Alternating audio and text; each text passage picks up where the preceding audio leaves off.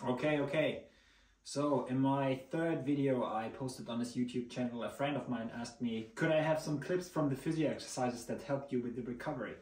Sure, let's do that. And even though those exercises were given by my physio, especially to me because I have extensive outward rotation of the right leg, every runner can do them because they target muscles every runner needs to activate. I see it especially in new runners or runners who don't have any prior experience from sport, that the calves are not firing, the glutes are not firing at all. And after a while of training, maybe after a week or after 2 weeks, start to complain that the knees hurt or some other part of the body hurts. And it's very preventable. But I made a compilation of actually 4 exercises you can do at home. You don't need any equipment for this. I use a resistance band for some of the exercises because I need to target also my outward muscles of the legs. But you don't need to use them at home if you don't have any resistance band. You can buy a resistance band though from Amazon or from your local store for just a couple of bucks, and I really highly would suggest you doing that. It's a small investment into running. I know you probably have already put some money in new shoes and maybe in gels or in some gear, but hey, what's another 5 or 10 bucks more in keeping you healthy and safe? Let's start with the exercises. The first one actually is for the hamstrings. And the glutes. It's a glute bridge. But for this one, we lay down on our back.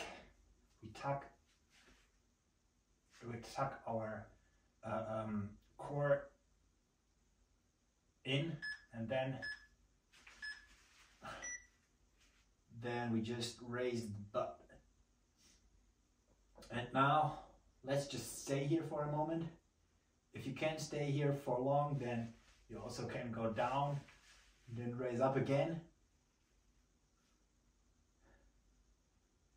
I've done this quite often, so I can stay here pretty much for, I don't know, a couple of minutes.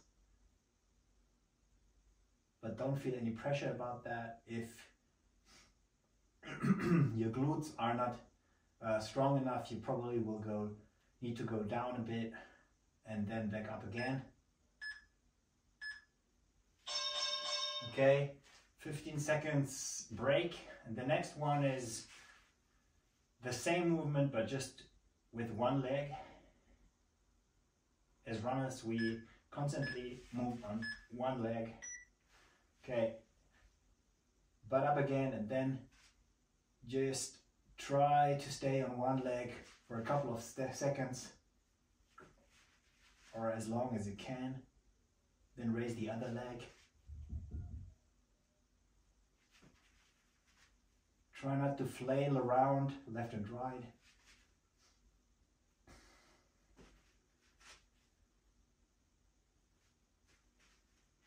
This one is especially good if you have problems with your hamstrings.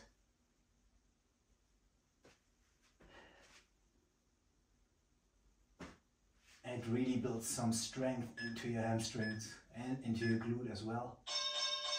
Okay, next one is the clamshell. I use a resistance band for this.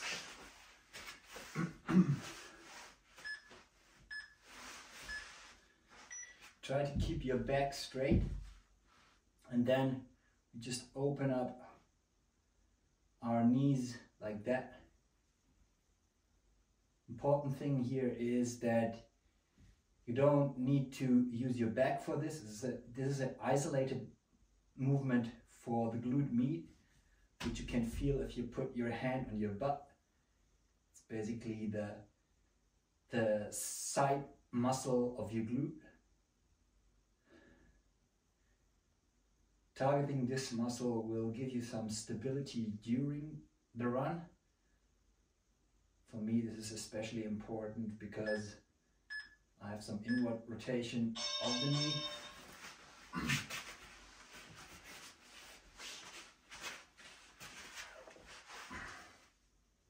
And we do this on the other side as well.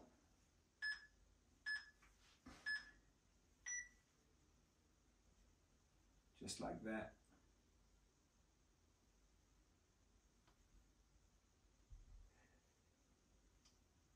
It doesn't need to be big, the movement. Just need to target the side muscle of your butt.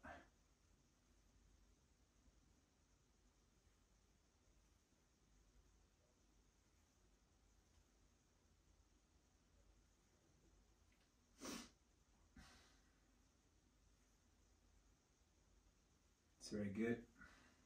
Just a couple of seconds more.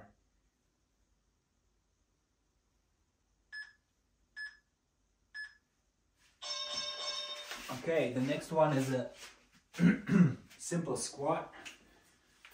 Again, you don't need to use the resistance band. I need to use it just to target my outward muscles a bit more. Here it's important that you activate your core as well, and that your back stay straight like that. You don't need to go all the way down, and don't rush this exercise.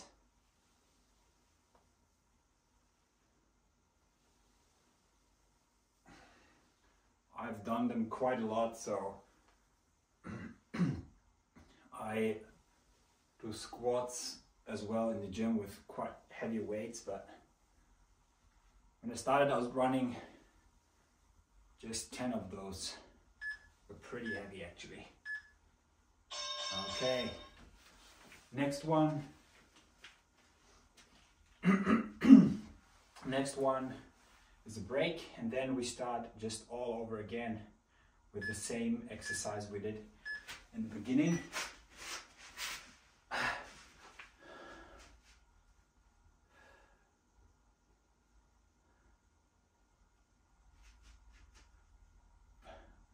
Just remember to tuck your belly button inside, tuck it in.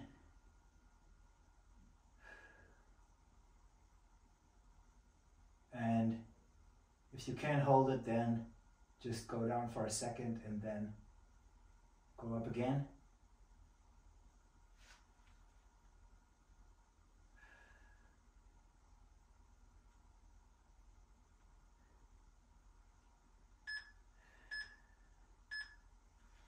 Then a break, and next we go into a single-legged bridge, which is much harder.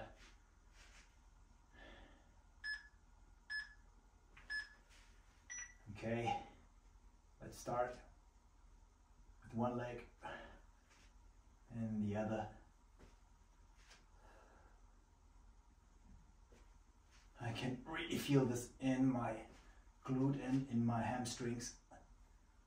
It's really good.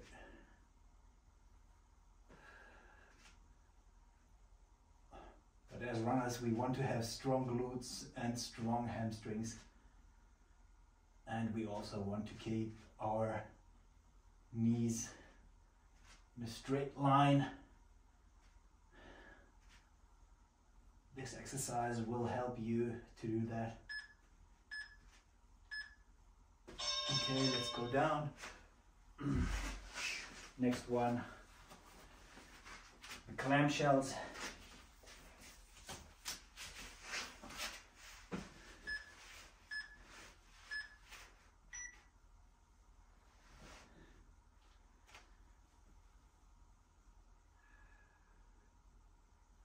And here again, it's not important how big the movement is. It's important that you really target that side muscle of the glute med. You can feel it working if you put your hand on your butt.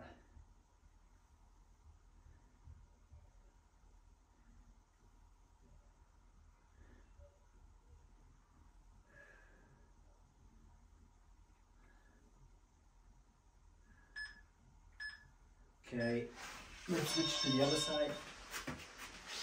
10 seconds more. No need to hurry.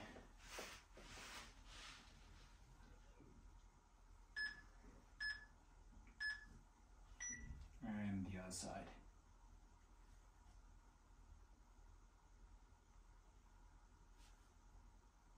For this exercise, it's very important that you don't use your back. You just target your glute med.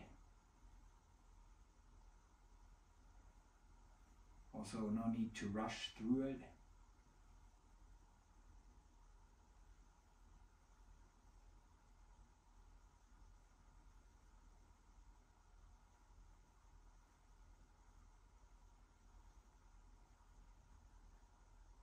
Almost done.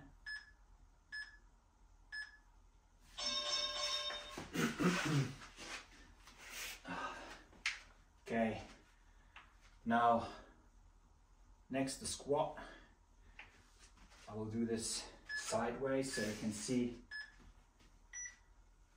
see that my back stays straight the whole time. I also tuck my belly button in. You don't need to go all the way down.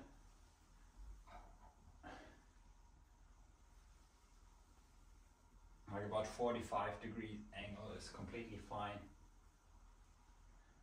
It's really just important that you feel your glutes working and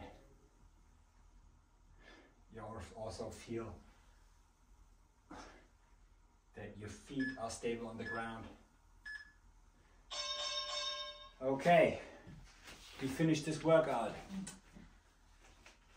Thank you for following along. I hope this helped you. For more exercises like this, please visit Vlad Excel's YouTube channel. I linked his channel into the info box. There are a lot of strength exercises, especially for runners, which I have been doing for 3 years now. And the most important message I want to tell you is that if you do those exercises on a consistent basis, you may stay healthy for much longer.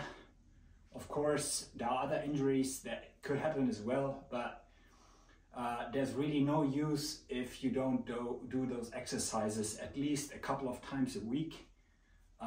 If you run pretty much, then you probably should do them on a daily basis. Just think of them as money invested in a bank. If you do them like 10 or 20 minutes a day, it starts to compound interest. Yeah, but yeah, thank you. And if I should do more videos like this, please let me know in the comments, and happy running. Bye.